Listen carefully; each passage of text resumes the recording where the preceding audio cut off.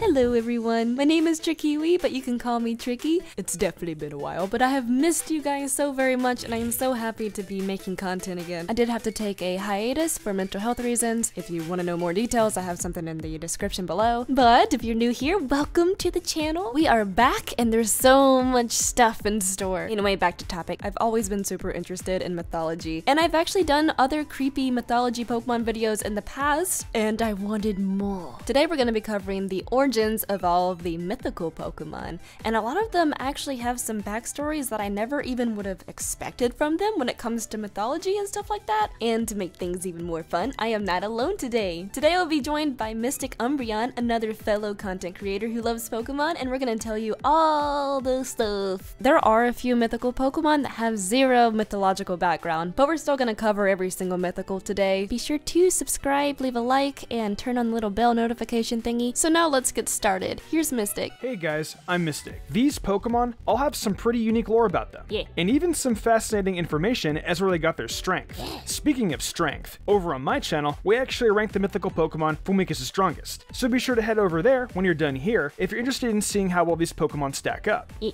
So we've got to start with the very first mythical we ever got as Pokemon fans, Mew. Essentially, Mew is based off of an embryo, with a dash of Housecat thrown in. It makes a lot of sense that Game Freak went and made their very first mythical Pokemon into something that can resemble a baby in the womb, since it's the very beginning of things. In the lore, it is the common ancestor of all Pokemon, which makes a ton of sense considering its ability to learn all TMs and use Transform. Personally, I think there's some validity in the theory that Mew is a reference to the recapitulation theory. What the huh? That basically shows that Mew is what all Pokemon look like at the start of their evolution process. So, say you have a Bulbasaur egg. Well, as it's developing in there, it probably looked like Mew at the very start, and slowly started to look like the Bulbasaur that ends up hatching. It's really interesting, and I think it's viable to believe Game Freak had biological mythology in mind when creating Mew. The next Pokemon we have is that wonderful onion fairy, Celebi. Celebi is the first mythical that was based off of mythology. Celebi may have been based off of the Kodama, which is a Japanese tree fairy. To this day, I really wish that Celebi would have acquired the fairy type in Gen 6, but you know, we can't always get what we want. So according to legend, the Kodama isn't always super sweet and friendly. Some of them could appear to look like a normal tree, and if somebody tried to cut it down or damage the tree, they would immediately get cursed. And there are some occurrences if you cut down one of these trees, blood would squirt all out of it. That's lovely. The old myth was considered to be very mysterious and supernatural. There's been a lot of stories that even say that they look more like ghosts or beasts or something like that, and can even take the form of a human. The Kodama can also be classified as a yokai, which is a supernatural monster from Japanese folklore. There's all kinds of different kinds of these little guys. There's a lot of nice ones and there's a lot of bad ones, and some of the folklore even suggests that they are Onis, which is a Japanese demon. We love evil demon freaking onion fairies here. There's been many shrines that were made for the Kodama. This can also point to the Elix Forest Shrine, which is ironically a place where people go to get good luck. So I guess according to legend, if you would mess up the shrine, it will explode in blood or you're gonna get cursed forever. So that's something that Pokemon never told us. And really quick, Celebi also takes inspiration from the Dryad, or Dryad, oh my god, my southern ass. They are basically little tree spirits from Greek mythology. But anyway, let's go ahead and move on before I talk about this for another billion years. Jirachi time! Being called the Wish Pokemon is pretty fitting for a Pokemon like Jirachi, as just looking at its design, you can see a star. Well, what do you do when you see a star, especially one that's shooting by in the night sky? You make a wish. I wish for unlimited food. Plus, being a steel type, it builds into Jirachi being based off of a meteorite as well. Its head has those 3 strips of paper on them as well, which is a reference to the Tanabata, which is a festival in Japan that celebrates the meeting of the deities Orihime and Hikoboshi. And they're only able to meet once a year on the 7th day of the 7th lunar moon of the lunisolar year. Considering the fact that Jirachi only stays awake for 7 days, that's a pretty clear reference to that story. It's got something to do with genies as well, considering it'll grant people's wishes, which its name suggests as it's derived from jinn, which is an Arabic word that basically translates to genie. Now let's go ahead and move on to Deoxys. Alright, so the other 3rd gen mythical is incredibly simple to figure out. Deoxys is basically just an alien, and one that is clearly mutated in some way. Its name is derived from DNA's full name, deoxyribonucleic acid. Come again? Deoxyribonucleic acid. Very good. And its design, in its regular form, is clearly taking some reference from strands of DNA. There isn't exactly anything special about Deoxys with its origin in regards to being based on an actual myth or legend, but it's interesting to have one based almost entirely on science. Aliens, I suppose, are a myth, but really, I like to look more at Deoxys' relationship with viruses and mutation. Next, we have Darkrai. I'm speaking like this for immersion purposes. Darkrai is known for chasing away both people and Pokemon away from its territory by causing them to experience awful and vivid nightmares. I don't know exactly how you can chase somebody away by making them fall asleep, but that's just what Darkrai likes to do. It just wishes to inflict mass fear in order to protect itself. They say Darkrai is not a dangerous Pokemon. However, what it's based off of is very, very dangerous. The term nightmare comes from an old English folklore legend of an evil spirit or an evil demon that would ride people's chests and to cause them to experience the worst dreams imaginable until they die. Okay, I'm done. I'm sorry. Darkrai may not be as mean as an actual mare, thank God, because that would suck, but mares in mythology are pretty dangerous. Darkrai is also based off of the Boogeyman. The Boogeyman was just a myth created to make the kids behave like a long time ago. There's all kinds of different variants of the Boogeyman depending on the culture, such as Sackman from Spanish folklore, the Baba Yaga from Russian mythology, and the Kappa, which is from Japanese mythology. The Lotad evolutionary line is also based off of the Kappa, and I covered that in another video. Only if you're interested. Darkrai is also based off of Morpheus and Phobator. Both are from Greek mythology and both are associated with dreams. A mood. Okay, so like, Shaman looks like some sort of hedgehog chia pet, right? I mean, quite literally, if you pay attention to Shaman in the anime, when its flower blooms, it just sort of looks like a bouquet. I think often of angels and fairies and whatnot whenever I see Shaman, as its kindness and ability to fly when it changes into its sky form is very reminiscent of something like Tinkerbell or perhaps a fairy godmother. Speaking of that sky form, it's almost reindeer-esque. There's a lot of reindeer who fly in a lot of different kind of stories and folklore. I mean, just look at Santa Claus. We love Santa Claus. We have a lot of gratitude. There's also an ancient European myth that speaks of a magical constellation of a white reindeer and a hunter, and they're trapped in an everlasting hunt. But if the arrow ever hit the reindeer, the world would end. Up next is God itself. Arceus derives from a bunch of different cultures and legends. Arceus mainly appears to be based on a creator deity. One example is how it might be influenced by the Shinto gods, who summoned Izanami and Izanagi to create Japan. Arceus' tale in the Pokemon universe of how it created the Pokemon world is also a strong resemblance to the myth of the World Egg. The World Egg is a beginning, and some higher being comes into existence by hatching from the egg. It's a really interesting myth for sure. Arceus' design resembles that of a kitten. A kitten is a mythical hoofed chimera-like creature said to appear with the arrival or passing of a sage or important ruler. A hooved chimera egg. Now that's a god. Very quickly, we have Manaphy and iPhone. I don't care. I know so many people make that joke, but I don't know it by anything else. The origins of these two come from manatee, sea cows, sea angels, all that good stuff. And I love marine life, I really, really do. But its name is the thing that points to mythology and folklore. Mana or mana, it's like a supernatural energy that can be expelled and some kind of power. There's all kinds of different things. I do wish that Manaphy and iPhone had a little bit more magic to them, but the name origin is still pretty cool. Next one we got is Keldeo. Keldeo is actually based off of a Kelpie, which is a Scottish mythological beast. The story for this one can get pretty dark, so I just want to go ahead and warn you about that. Like other folklore, there are different variations of the Kelpie. The most common description of one is a black shape-shifting water horse. They are usually found around or in the water, and they have been known to even be able to transform into a human. In most of the stories, whenever the Kelpie turns into a human, they still keep their little horse feet. So since they kept their hooves, a lot of people would get them confused with Satan or even other demons. Going back to the variation thing, some Kelpies were actually really good and just honestly misunderstood. Some were just lonely and craved human friendship. But then there's the dark ones that just enjoyed to lure their prey into the water so they can drown them. The dangerous ones would take their prey into the water, eat them very messily, and then throw the remains to the water's edge. One of the most popular scary stories of the Kelpie revolves around children. A group of kids were excited to see the creature and wished to play with with it in the water. One little boy tries to pet the horse, but his hand gets stuck to its slimy skin. Unable to free himself, the little boy is dragged underwater, and then the rest of the kids are also drowned. Their remains were found at the water's edge days later. The other version isn't really that much better either. In another variation of the story, the little boy actually chops his fingers off to free himself from the kelpie. He manages to escape, but the rest of the kids unfortunately do not survive.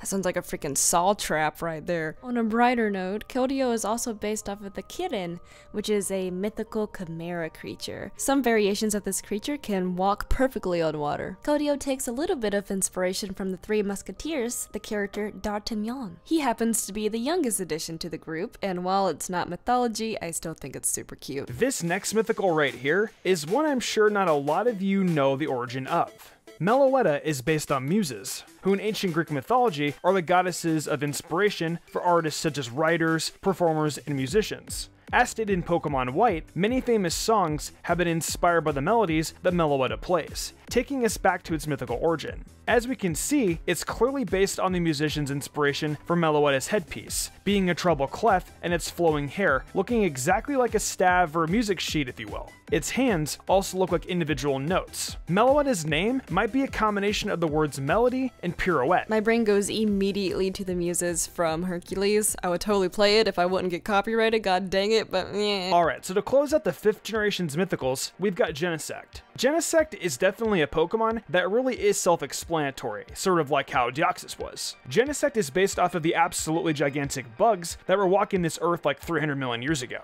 That pretty much makes it as old as the common cockroach. Its armor, that Team Plasma puts on it, gives it a very close look to alien-made robots in a lot of science fiction. It looks like sort of a robot you'd see in a mecha anime of some kind, like Gundam. I love Gundam, and I loved Zoids, man. Getting into the Gen 6 mythical Pokemon, we have Diancie. Diancie is based off of a carbuncle. This is also a name of a bacterial infection, but we're not going to talk about that right now. There's not really too many stories about these guys compared to other strange sightings like the Bigfoot, Loch Ness Monster, or the Chupacabra. The first sighting of a carbuncle was by Spanish conquerors during the 16th century. The legend became kind of popular, and everybody tried to find one so they can steal the jewel on their foreheads. Nobody was ever successful. Volcanion appears to be based off of the Rikyu and Shisa, or Komainu. Arcanine is also based off of these deities as well. They appear in both Japanese and Chinese mythology as guardians that invite good spirits and repel evil ones. This origin makes up quite well based on how Volcanion acts in the movie Volcanion and the Mechanical Marvel. Its name origin comes from volcano and lion, or possibly volcano and canyon. Its design, however, shows the arms looking a lot like cannons from a tank, and its main body looking similar to that of a steam engine. I was kind of excited about the next one because it's just crawling with mythology. But anyway, the next one we have is Hoopa. So Hoopa Confined is your standard gen, and Mystic talked about gens a little bit earlier, so we don't really have to get too much into them. But I can say that the Disney movie Aladdin made gens pretty popular because of the genie character. We love you! But let's get into Hoopa Unbound. Hoopa Unbound is probably one of my favorite designed Pokemon out there. It's honestly just badass, and it takes a lot of inspiration from Hindu mythology. There's many Hindu deities that made Hoopa come to life, and Shakti is probably the most major reference. Shakti is a gigantic deal, and it represents the mass cosmic energy and the main dynamic force that are even thought to move the entire universe. There's so much pretty art of Shakti, and usually we do see it with multiple arms, and Hoopa Unbound also has multiple arms. But not only Shakti showcases this in mythology, the Jijanis, which are very fun to say by the way, are also deities with multiple arms. The Jijanis were 6-armed giants that were written to be very powerful warriors in Greek mythology. That's pretty cool. The rings that Hoopa has can also be a reference to Naja, which is from Chinese folklore. They also possess rings that can seemingly act like portals and cause all kinds of magic, causing storms and tremors and all kinds of havoc. All of these are just so fun. Magirna is based off of the Karakuri puppet and the Moon Rabbit legend that originated in China. Magirna similarly takes origins from old nursemaids back in the medieval ages. However, where things get really interesting is when we note the bunny ears and the yellow crescents on its body. Those features are definitely a possible reference to the Moon Rabbit, which is a mythical figure which supposedly lives on the moon, in far eastern folklore like in Japan. The rabbit is seen with mortar and pestle, and in the Japanese tale of the moon rabbit, the creature is pounding the ingredients for mochi and other rice cakes. Coming up next, we got Marshadow. This is a very adorable little dude. Ironically, this Pokemon already has a myth-like Pokedex entry. Its Sun Pokedex entry reads, able to conceal itself in shadows, it never appears before humans, so its very existence was the stuff of myth. Getting into its actual design origin, Marshadow is actually based off of the Munahune. I 100% butchered that, and I am so sorry if I'm saying all of these names incorrectly. These little dwarf guys were actually a part of Hawaiian mythology, and they were pretty introverted. They just wanted to be by themselves, live in the mountains, in the hidden valleys far, far away from other people. And that's basically identical to how Marshadow is in the Pokemon world. They come out at night to make artistic masterpieces, but if they happen to mess up or fail, they'll just abandon it, and that's also a very big mood. No one could actually see them except for little children, or even humans that have connected with them. They just want a friend. And Marshadow just wants a friend. The fact that Marshadow is also a fighting type leads to its other inspiration, Night Marchers and Shadowboxing. Night Marchers are the deadly ghosts of ancient Hawaiian warriors who died in battle. People who are living have to be very, very careful and respectful to these ghosts. If they hear them chanting, hear them marching, basically you have to put your face on the ground and show them respect. If they feel like they're being disrespected, they may hurt you or even kill you. So show those warriors all the respect. So, look, I know I said during Genesect and Deoxys that they were pretty obvious in explanation of what they are, but man, it honestly doesn't get more obvious than Melton and Melmetal. Melton is literally a hexagonal nut.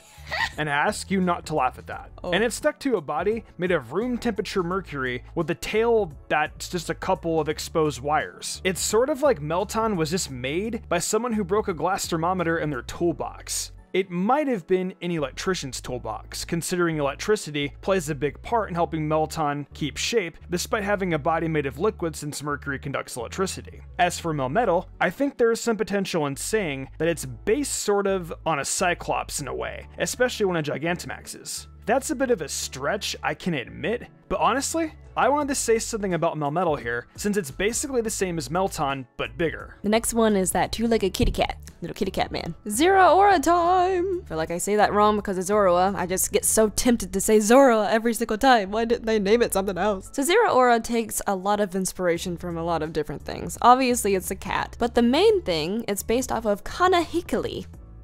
I feel like I said that wrong. Is it Kanahikali? Hanahikali, Hanakikalai, Hanakikali, Hanakikalai.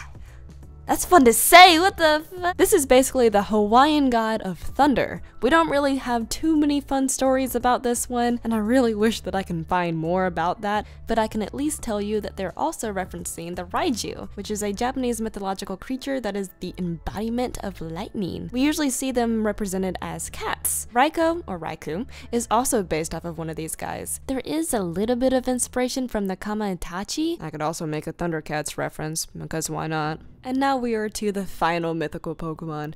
It's been a long ass video, hasn't it? Next we have Zerude. And we're not gonna make any sandstorm jokes. Nope, no we're not. Zerude is the newest addition to the mythical Pokemon. Yo, is it actually Zerude or is it Zerude? And honestly, I love this one, mostly cause we get a classic scary story. Zerude, or Zerude, or whatever, may be inspired from the Karoo ape, which is a freaky ghost ape that haunts the Karoo castle in Wales. There's other ghosts within this castle, such as the White Lady, who slowly roams the corridors of the castle. Hundreds and hundreds of years ago, Sir Roland Reese, who lived within the Karoo castle, had a pet ape. He gave him snacks and Pokepuffs.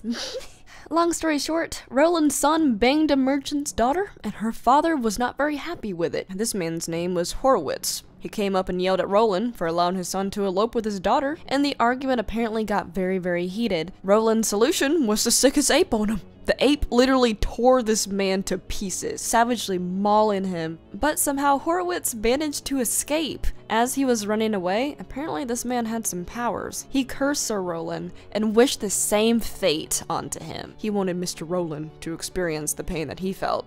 Hours later, very, very loud, blood-curdling screams were heard from the tower. The servants rushed to go see what was going on, and they saw that their master was lying in a pool of blood. His throat was completely ripped open, and the entire room was just painted in blood. Horowitz's curse turned the ape against his own master, and then died shortly right after the attack. That's so sad. But anyways, the ghost of the ape came back. People say that they can hear the long howl of the ape. Very loud screeches going all throughout the castle. It likes to perch right on top of the castle, even climb the stairs. You gotta be very careful so your booty don't get destroyed. Zerude is based off of the shug monkey. This is kind of like a dog monkey ghost thing that haunts around the streets. This thing is honestly terrifying looking. I have never heard of these things before. This is a part of English folklore. Anyways, these guys like to just very creepily walk on their hind legs, follow people, chase after people on all fours, and just really make people cry.